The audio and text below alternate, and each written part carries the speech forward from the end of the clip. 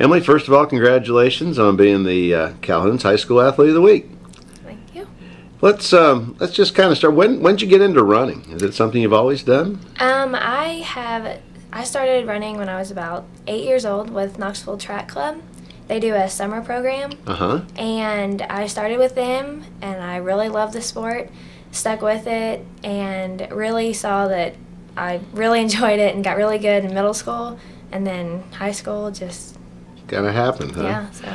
The track club in the summer, that's something that a lot of kids get involved in. It's kind of neat that there's something for kids to get involved in track, isn't it? Yeah, it's a very good program. And did coaching there work for you? I mean, is it anybody you've continued to work with, or?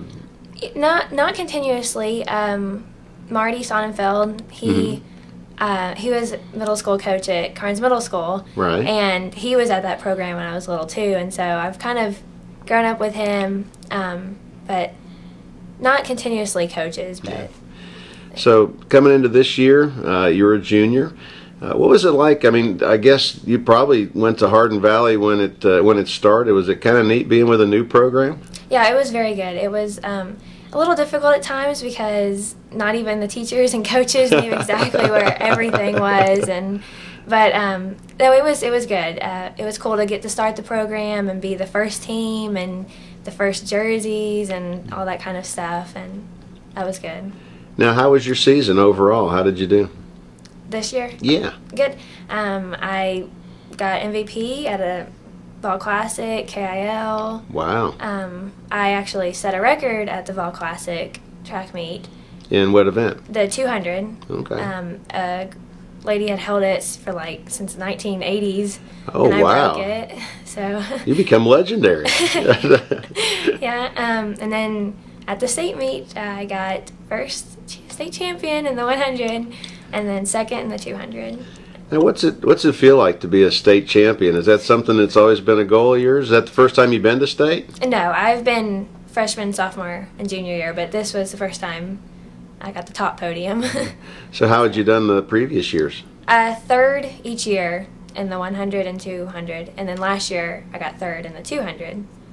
So this year you won the 100. And now you say you set a record in the 200 at the Vol Classic, and you came in second in the state. Was that a disappointment to you, or did you have a bad race, or was it just the competition was better? You know, I ran a really good race at that Vol Classic meet. I ran against a girl named LaQuisha Jackson, and she really pushed me to do my best. In the state, it was my 6th race. I just won the 100, so I kind of had emotions running really high, and I actually only lost by 0.005 or 6 of a second. Really? Yeah, it was a photo finish. Oh, wow. And it sounds to me like you need to get a new photographer, huh? Yeah, that was kind of disappointing. I bet it was.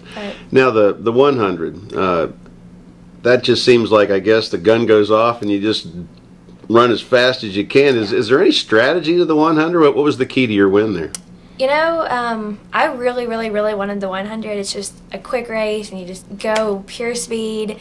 I just do my arms good, knee lift, just make sure to lean at the end. Just really, my only strategy is just to go hard from gun to gun. Now, how much did you win by?